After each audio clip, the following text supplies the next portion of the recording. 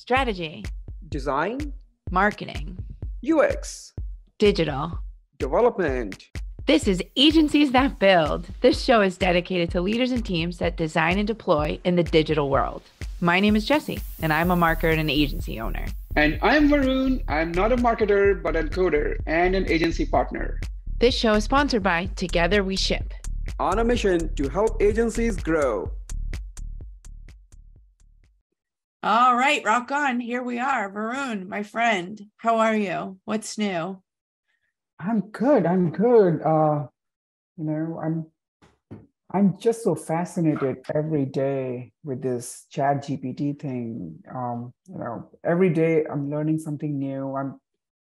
Yesterday, I want to share this story to begin the conversation because it is so cool. I don't know if you guys have heard of Khan Academy. So I watched a TED talk by their founder, Sal Khan, and they showed some amazing things that they're going to launch for the kids and the teachers to learn in the coming months, where, in school system, people are actually trying to keep kids away from ChatGPT, I'm hearing, but the way they explain they're using and approaching this product, it's going to change the way they will learn. It is not going to just give you the answers, but also teach you how to think about the solution. So the possibilities are so endless, and I just can't stop myself not thinking about it and talk about it. Sorry to it's rambled on a little long, but who do we have? Yeah, let me introduce our guests, and maybe what we'll do is we'll get through our myth busting conversation, and maybe this will be a topic for later in the chat. Pun intended with Chat GPT. Okay, so today we have an entrepreneur, technology expert who also, fun fact that I'm going to start with, because I am dying to ask her about how she started her business building race cars and doing engine performance management of sports cars. So for those who know me, I'm a little bit of a car nerd, so I cannot wait to ask about this. So she's got over 35 years of experience in the tech industry as a respected leader, helping organizations harness the power of technology. So co-founder and CEO of Spry Digital, Sheila Burkett. Welcome to the podcast. Thanks for having me. Maybe we should start with Chat GPT. Have you used it? Have you played with it? And then we'll get into kind of the meat and potatoes of the conversation. I have been playing it. When I write, it's always great that I can ask Chat GPT to edit it for me. And I do the writing and then I have it work as my editor, and it just makes me sound a little bit smarter. So it's taking my words and making it a little bit more concise, which is fun.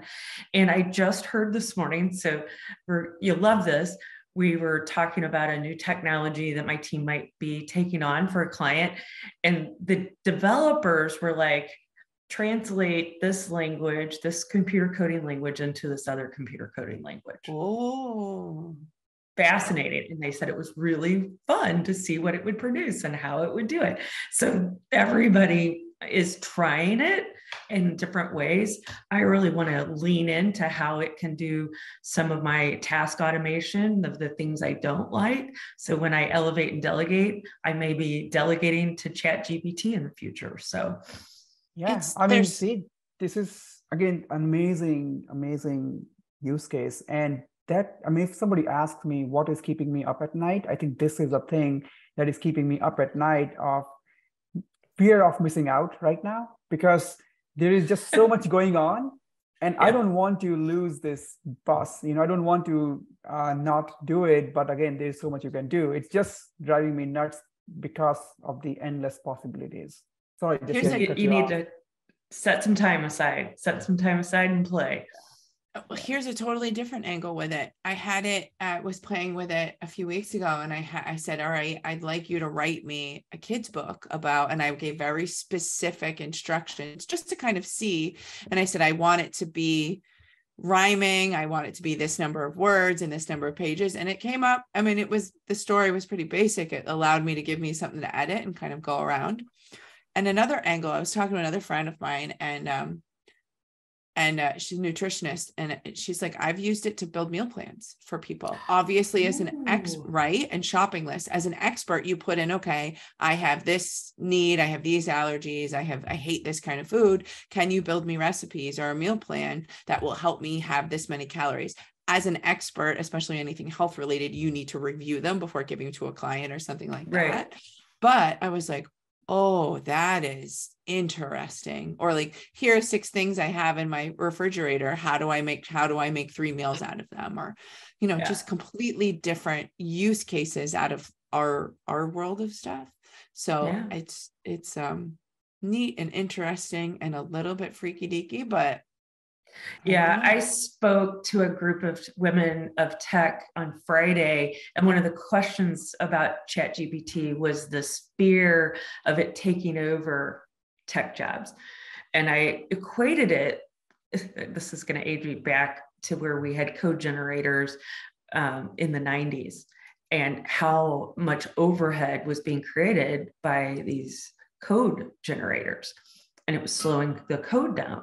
And I said, we've had generations of invasion into taking the tech space away, but as knowledge workers, we're going to have to solve the tougher problems. So what Chat GPT will do is it will take the easier task away. So we're solving deeper, harder problems. When I think about it, when you think about how disk space, right? How the cost of disk space, the cost of storage, the cost of memory, right? It just allows us to do more and deeper problem solving. So, I don't live in fear of it. I live in, as you said, embracing it, and how do we kind of move forward and become even smarter than it is. Video change the radio star. How's that for a lyric change? It's no killing, just changing, pivoting. So interesting. I feel like, Varun, we might need to do like a special episode of the podcast, like everyone all in favor of AI or Chat GPT, and then we'll do a separate one where people are like, that might be an interesting kind of fun conversation. But let's dive into our myth busting question. For you, my friend Sheila, what sort of myth or bogus strategy or misconception do you want to clear up and set the record straight on?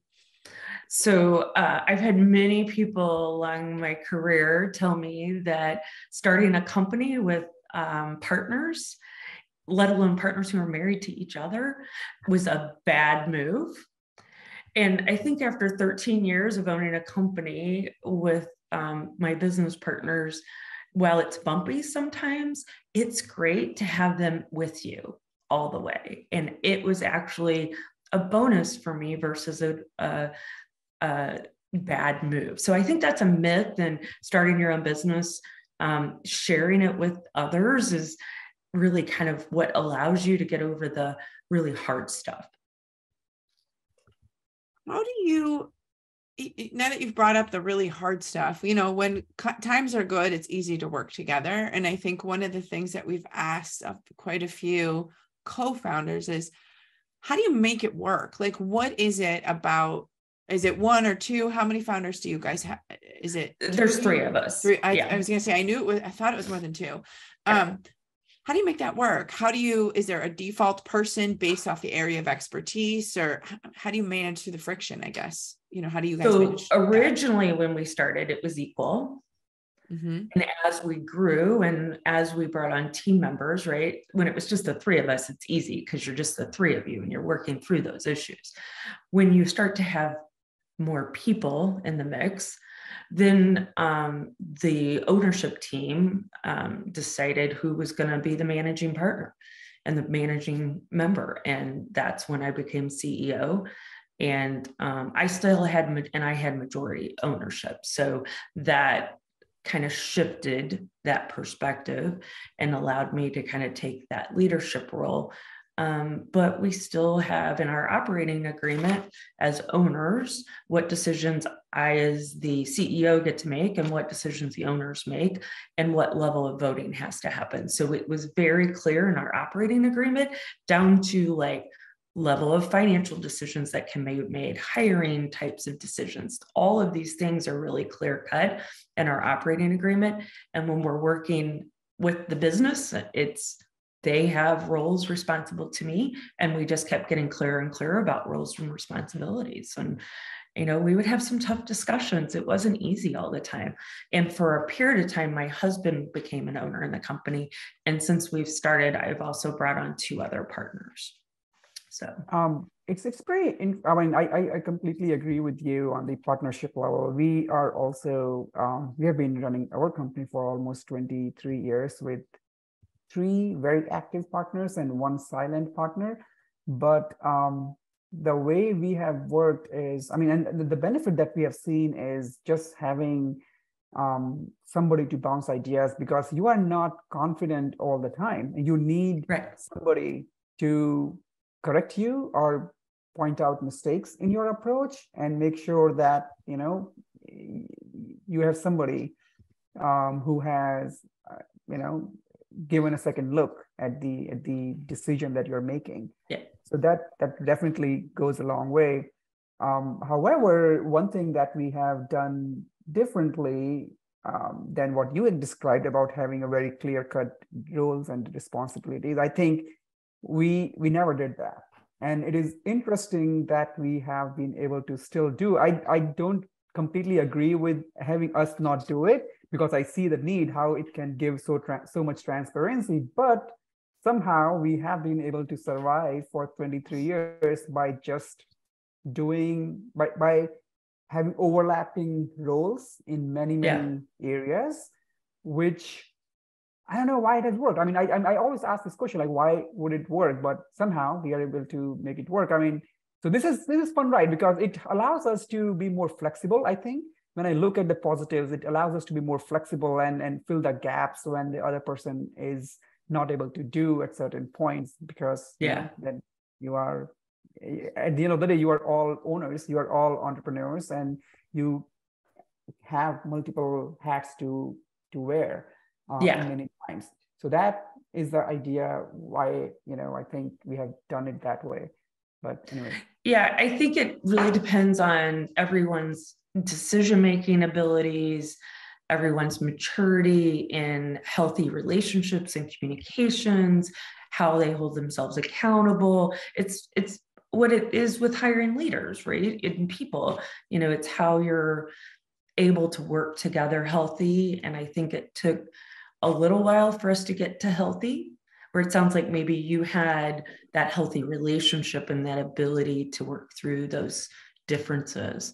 And, the diverse personalities, as we all run into, the more diverse the personalities and the learning styles that you have, which is great, right? That's how you get better ideas. That friction that it creates within the organization, you have to be able to have those kind of conversations without it being personal. And it's more about the work and what we're trying to accomplish. And I think those are sometimes why there's no cookie cutter right way to organize, except for what feels healthy, where you're constantly growing, you're able to make good decisions, and you're not hurting each other. The mutual respect piece, I think, is another one that, while neither one of you have said it, is coming through very clearly in terms of your co-founders and how you choose to work with each other. So, right. Yeah. But and you guys do something interesting that we've not talked a lot about on the podcast with other owners. I don't know if we've had anybody that I know of talk about it, but I'd love to talk a little bit about your profit sharing model that you use internally with employees. Can you talk us through a little bit how have you guys done that? How does it work? Oh, it's been an evolution in a way. When we did our operating agreement, we redefined it in 2016. One of my goals, I had put in that at 60, which will be in a couple of years now. It's hard to think back then. We thought that was so far off. Now it's coming up on that. I wanted a mechanism where employees could not only be owners in the company and share in the profits of the company, but have the ability to earn enough in that space to potentially buy me out and take over owning the company. So with that in mind, and always wanting to have employee ownership and eventually an ESOP. So, you got to start somewhere. So what we did is we created a rubric, and we define what those decision factors would be. And it has to do with how much, one of the keys is how much they contribute, right, into the company.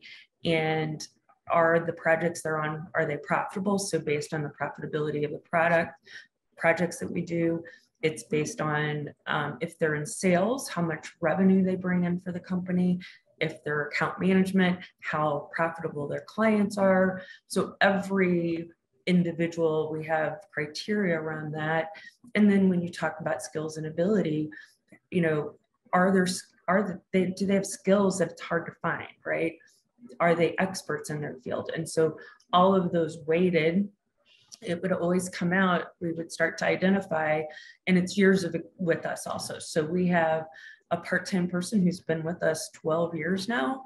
She was one of our first people to be offered into this because of her longevity of staying with us. We do 3-year vesting. So they have to continue to be engaged in the company, still be in good standing, all of those things. And then they get so many shares.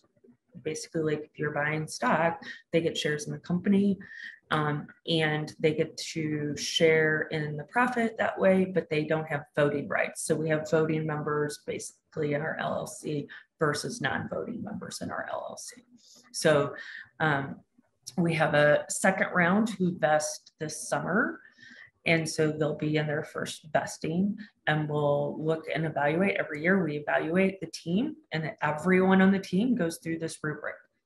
And it's very data-based, and my team will want to throw in emotional, and I'm like, no, this is clear cut. Like, they have to have been on projects that are successful. They have to contribute to the bottom line. They have to have been with us. They have to be in, if they have leadership responsibilities, indirect leadership counts.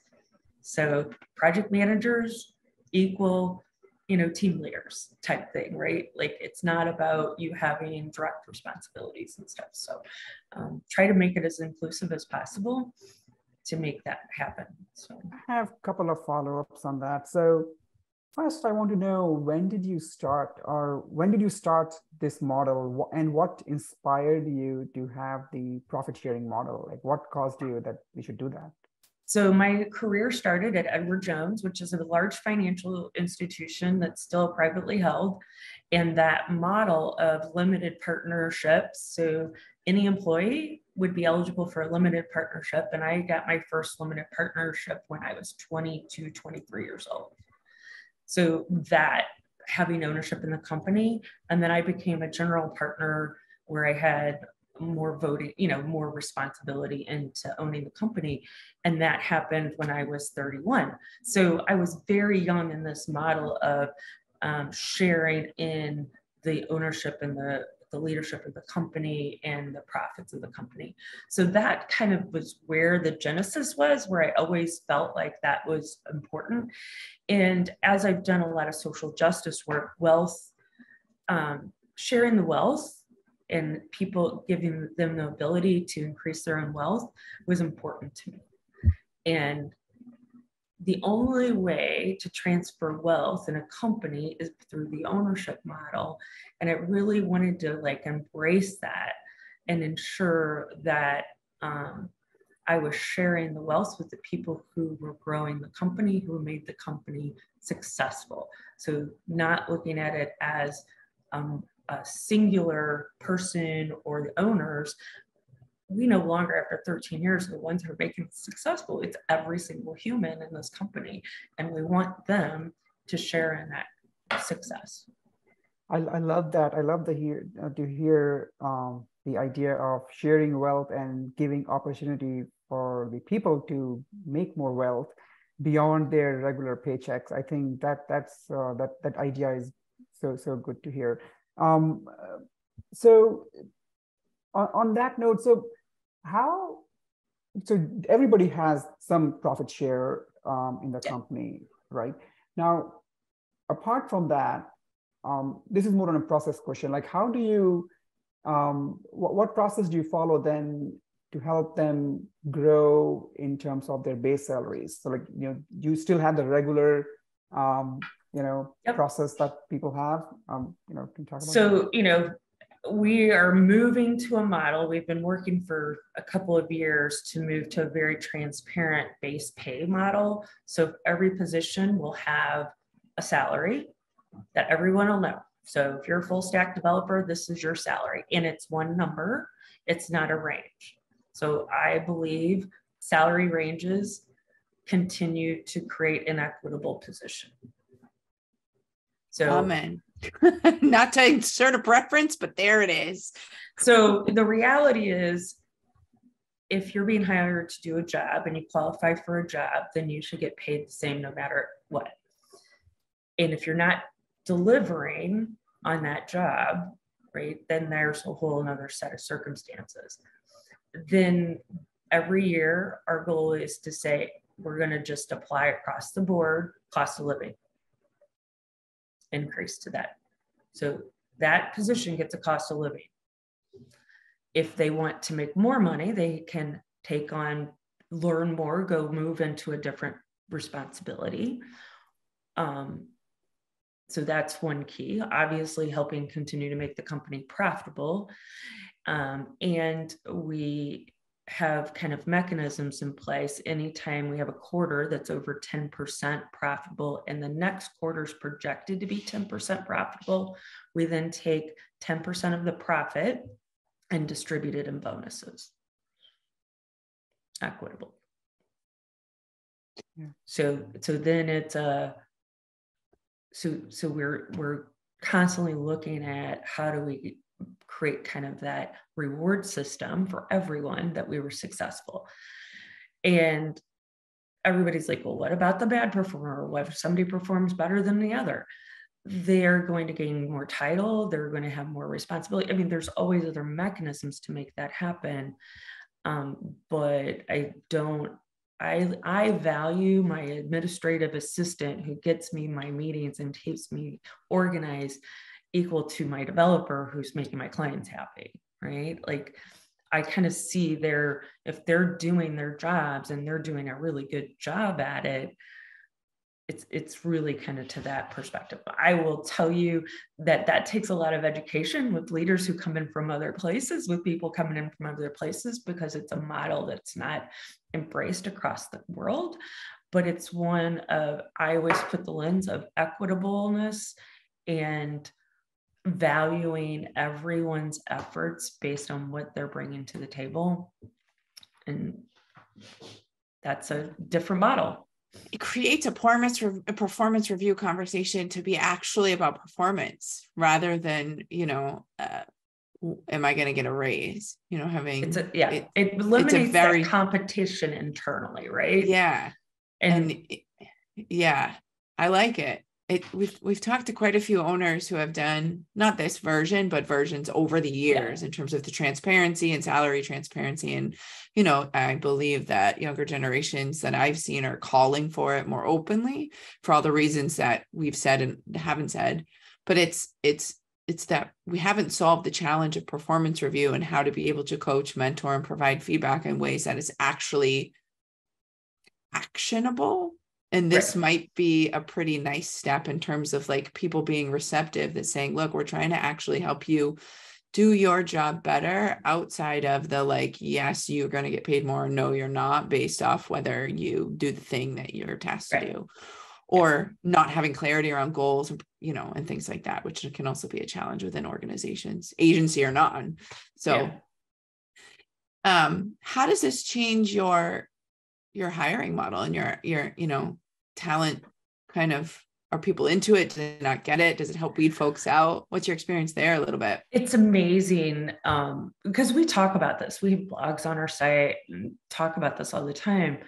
In our talent pipeline, people who want that full transparency and really want to be valued in a company, want equitableness across the board, they absolutely are on board and they feel a part of the whole. And I think it creates that connection that they're looking for into their job. Mm. And I guess from my perspective, what it gives us the opportunity is we focus on core values, and that's our first. We hire to our core values, and that is the first piece. Then we hire towards making sure that they are able to fulfill their roles and responsibilities based on what we need them to do. The core values, that is that part of who we are, that DNA part, and that compensation part.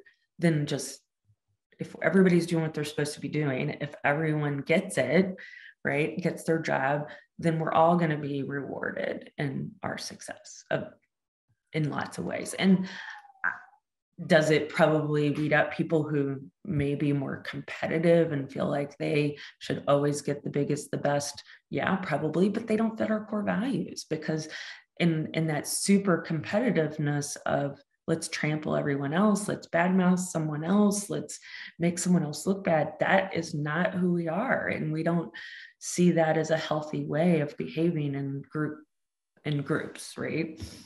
That mentality does not help everyone succeed. So I want to take the conversation about your agency, meaning what do you guys specialize in? What is your superpower? What do you guys do better than everybody else? We all say we do certain things, right? Everybody does website development, design, user experience, and those types of things. What we've tried to create is an environment where we think about with our clients what they're trying to achieve. So we always start at the business side, right? But R3 is we always have employees that are from the digital strategy part, the interaction design. We have full stack developers that are part of our team who are used to working together cohesively and working to the client's goals. We always have taken a holistic view of that user experience. Like since day one, we've always said, what is it that you're trying to achieve and how do we help those people achieve it? And our third is we do provide ongoing support and maintenance of everything we build. Because when I started, I continue to hear small business owners and mid-sized companies who would have a website developed for them. They had no criteria around it. It would just disappear, get it designed, developed, and then they had no way to maintain it. And then it would get hacked and all of those things. And so we tried to create this ecosystem where we were helping them, and we focus in on that digital experience. If they need help with a marketing plan, we bring in experts to help us with that. If they need execution of the social media, we'll bring in experts for that. But our core is around that digital footprint and how do we help make sure that the online experience is one that you're trying to create that gets it done. We're not saying we're going to gain you leads. We're going to get quality leads that convert. Yeah. So that conversion part, I think some of it is people just want to work with us because they like to have fun. They like to know they're being heard. They like to know that they're being taken care of, and we're fully transparent about what we're doing and what we can and can't do for them. And if they're short on budget, we're going to be like, hey, you're short on budget. You can't do what you're imagining. Let's figure out a way to either get you what you need or find somebody better who can meet your needs. That may not be us. There's an interesting question we asked another podcast guest, and I'm going to throw this one at you because I'm curious to hear how you would answer it in terms of managing clients. They also were finding a lot of the folks that we're chatting with are moving towards being fully transparent and partners versus a more traditional agency friction model. How do you manage when clients don't deliver? Because obviously on the agency side, we always deliver, or 99% of the time. How do you guys manage the client? And we've had some interesting creative responses from folks, and I'll leave what they were to another episode, but I'm curious how you hold them accountable to say, okay, you owe us this thing, or you owe us feedback by this date. How do you guys manage that? I think it's constant communication and making sure there's regular, we internally do stand-ups daily when we're building something. Well, if you're not including the client, or you're not talking to the client on a regular basis and saying, here's what it is, we use tools like Basecamp to make sure that it's very clear what their due dates are. But sometimes life happens, and keeping those communication lines open of saying, okay, this happened, you missed this, so this is going to impact everything else. So rather than trying to stick to a deadline and say, well, we're going to still hit that deadline, if they can't meet the deadlines that happen, we'll either say, okay, how do you need our help? So it's always content, guys. It's always content. The client's always going to write their own content. Then they're like, oh, you meant that much content, right? Like, how do you do it? So you try to get them to pay you to do that. And when they can't, then you kind of have to negotiate. And it's like, okay, what are you going to trade off? And it's all about trade-offs. And I think if you focus on what their goals are, what their business goals are, and how it aligns with their business goals, if you're not aligned with their business goals and you don't understand their drivers, sometimes teams can get off track with what the clients are achieving. But it's all about getting to know your clients well enough to know, hey, they have young kids. Yeah. Or maybe they're taking care of aging parents. Yeah, you bake in a couple extra days. The internal things that they have to meet are crazier. Like, we'll try to understand their decision-making process. What is it that they have to do to get to that? And then you bake that into the schedule. So you don't make a schedule in isolation without the client and going, how long does it take you to turn a decision around? Yeah, that's a good tip. I think that's the thing that people forget to ask is like, what's going on over there that we should know about? So we make sure we account for it in case, if we deliver early, great. But And I think it's being clear that you can tell us you want it done by this date, but when I'm in that sales mode, I'm like, I want you to understand, I hear your date, you're going to have to make some trade-offs. Because if that's the thing that cannot move, then there's going to be trade-offs along the way in order to hit that date.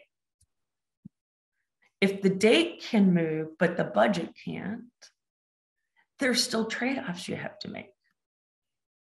So getting them to really understand they're going to have to make trade-offs along the way, the entire way, is really key. Like thinking about those trade-offs, because you can't do everything.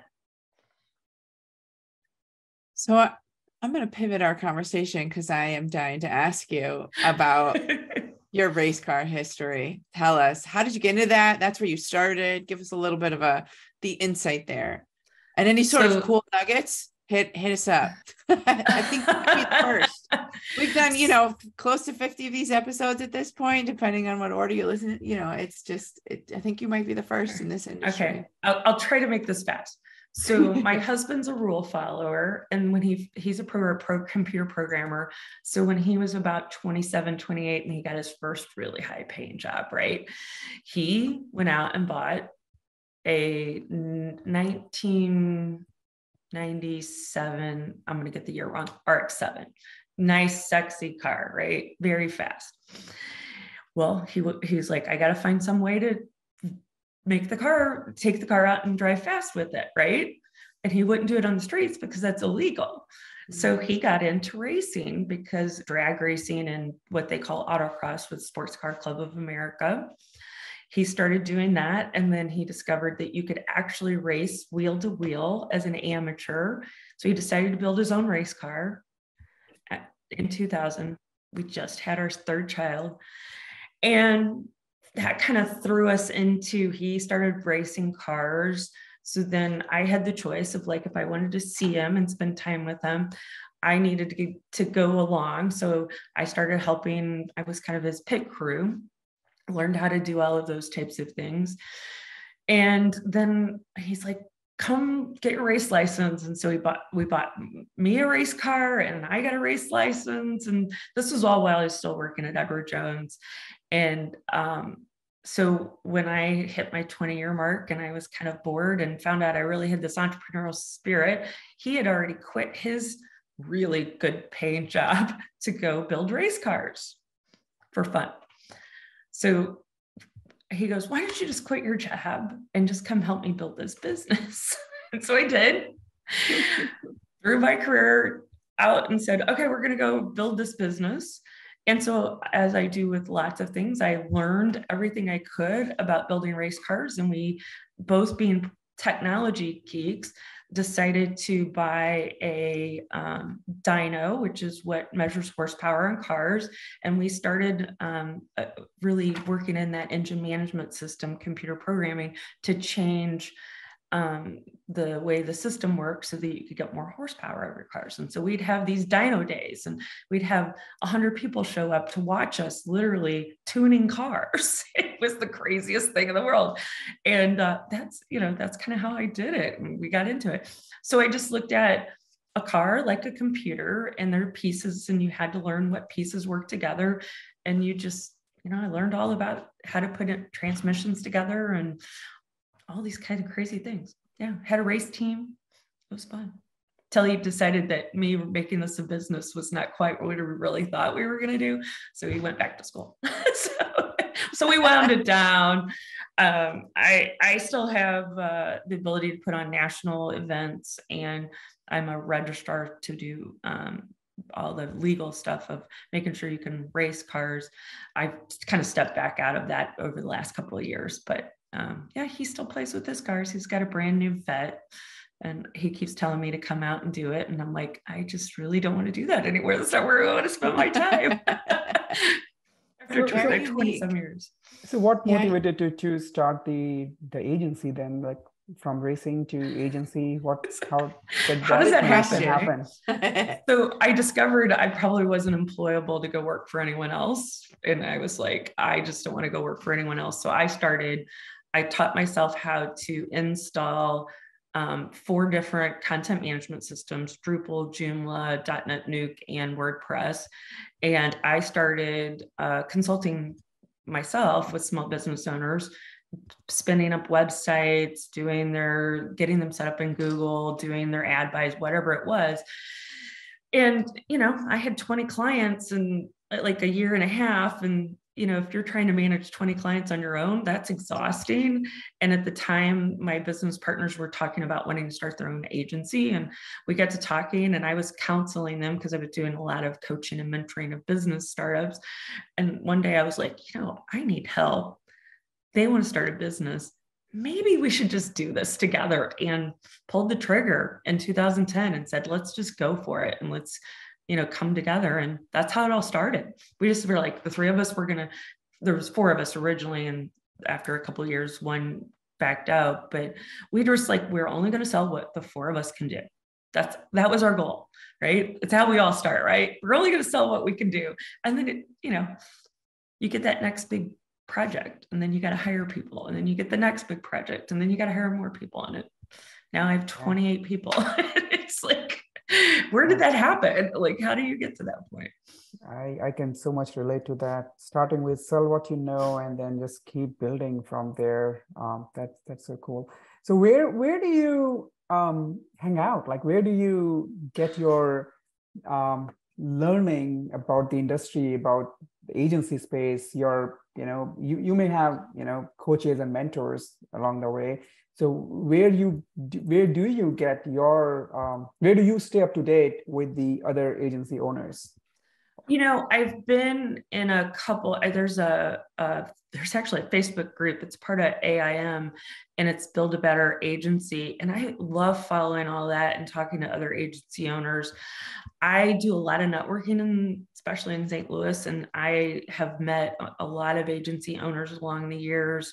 We partner together. You find people who don't do exactly what you do, need your skills. So, we in St. Louis all network together and talk and share ideas. I became a part of Together Digital in 2017. And that is a community of women who are several agency owners. And now I mentor 2 women out of that group who are agency working to be agency owners. So, it's like you just build this network and you start talking to people. But Together Digital, I think, was one of the great things, because you got to talk to not only agency people, but people who are in the business. So it was all of us coming together and really kind of learning from each other. Oh, this is what the company side wants, and this is what the agency people are doing. I was part of Vistage for 5 years. And so that from a business perspective, and then I've been in the Inc. 5000 community the last year. And we're an EOS company. So that's the entrepreneurial operating system, and our implementer connected us into that network. So when I'm talking, there's a lot of agency owners in EOS. So I've connected with a lot of people through those networks too. Yeah, that's so cool. Connecting. Together Digital sounds so much like Together We Ship, which is our brand. So yeah, I like to hear that too. So yeah, good. Well, this has been a great conversation, Sheila. Thank you so much. We have one last question for you. Yeah. What's exciting you about the future? Ooh. And I know we've already talked about Chat GPT. I think that's pretty exciting to see what that will evolve into, and really how do we leverage it for good, right? And control it from, as the fear mongering continues to happen of it's going to take the world over and it's going to do all these bad things. I've watched a lot of science fiction and I still don't buy it. So, I feel like that's probably the most exciting part. I am really excited about the younger generation. So, I'm a Gen Xer, and I raised kids who are in the millennial and Gen Z, and they just energize me. And those individuals, and you guys are probably in that, are changing the world for the good in so many ways. And that gives me so much hope that as we continue to embrace those generations of giving them and seeing them really kind of take the world into a whole new place. So that, that's not, in that space, but really kind of forcing us to rethink the old ways and be new and energizing.